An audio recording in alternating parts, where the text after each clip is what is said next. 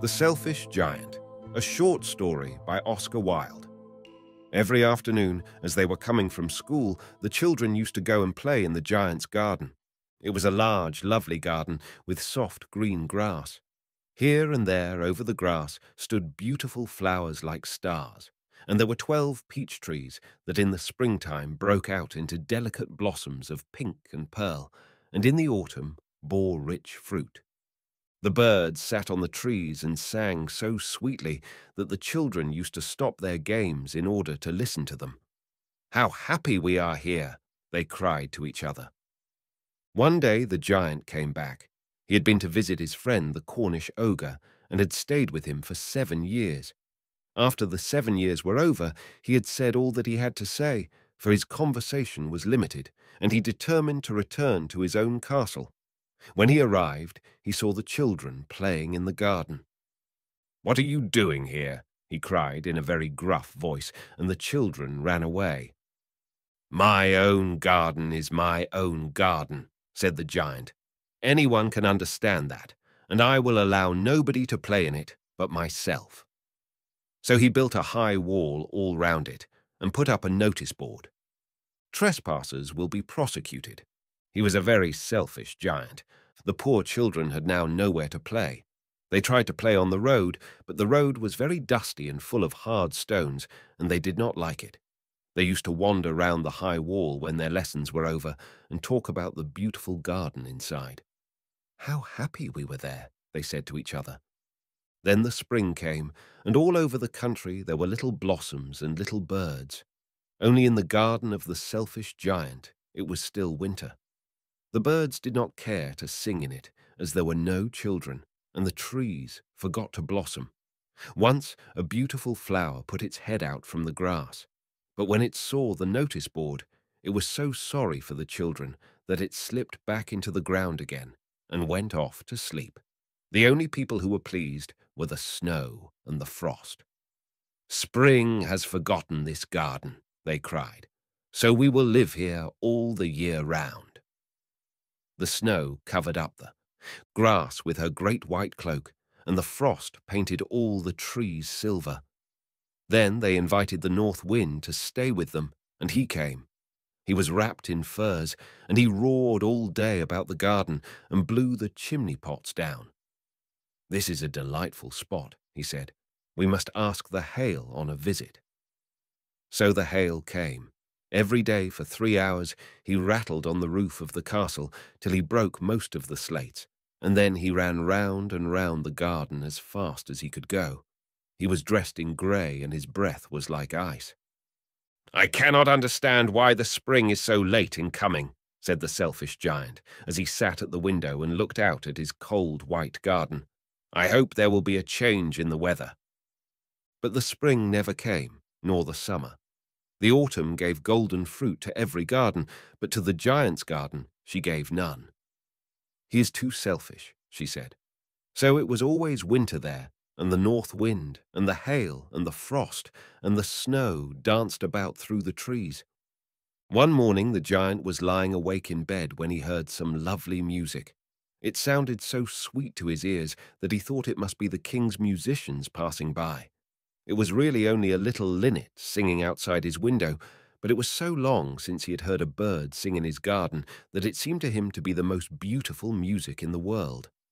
Then the hail stopped dancing over his head, and the north wind ceased roaring, and a delicious perfume came to him through the open casement.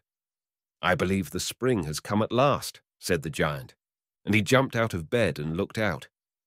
What did he see? He saw a most wonderful sight. Through a little hole in the wall the children had crept in, and they were sitting in the branches of the trees. In every tree that he could see there was a little child, and the trees were so glad to have the children back again that they had covered themselves with blossoms and were waving their arms gently above the children's heads. The birds were flying about and twittering with delight, and the flowers were looking up through the green grass and laughing. It was a lovely scene, only in one corner it was still winter. It was the farthest corner of the garden, and in it was standing a little boy. He was so small that he could not reach up to the branches of the tree, and he was wandering all round it, crying bitterly. The poor tree was still quite covered with frost and snow, and the north wind was blowing and roaring above it. "Climb up, little boy," said the tree, and it bent its branches down as low as it could. But the boy was too tiny, and the giant's heart melted as he looked out. "How selfish I have been," he said. "Now I know why the spring would not come here. I will put that poor little boy on the top of the tree, and then I will knock down the wall, and my garden shall be the children's playground for ever and ever." He was really very sorry for what he had done. So he crept downstairs and opened the front door quite softly and went out into the garden. But when the children saw him, they were so frightened that they all ran away, and the garden became winter again. Only the little boy did not run, for his eyes were so full of tears that he did not see the giant coming. And the giant stole up behind him and took him gently in his hand and put him up into the tree. And the tree broke at once into blossom, and the birds came and sang on it, and the little boy stretched out his 2 arms and flung them round the giant's neck and kissed him. And the other children, when they saw that the giant was not wicked any longer, came running back, and with them came the spring. "It is your garden now, little children," said the giant, and he took a great axe and knocked down the wall. And when the people were going to market at 12 o'clock, they found the giant playing with the children in the most beautiful garden they had ever seen. All day long they played, and in the evening they came to the giant to bid him goodbye. "But where is your little companion?" he said, "the boy I put into the tree?" The giant loved him the best because he had kissed him. "We don't know," answered the children. "He has gone away." "You must tell him to be sure and come here tomorrow," said the giant. But the children said that they did not know where he lived and had never seen him before, and the giant felt very sad. Every afternoon, when school was over, the children came and played with the giant. But the little boy whom the giant loved was never seen again. The giant was very kind to all the children, yet he longed for his first little friend and often spoke of him. "How I would like to see him," he used to say.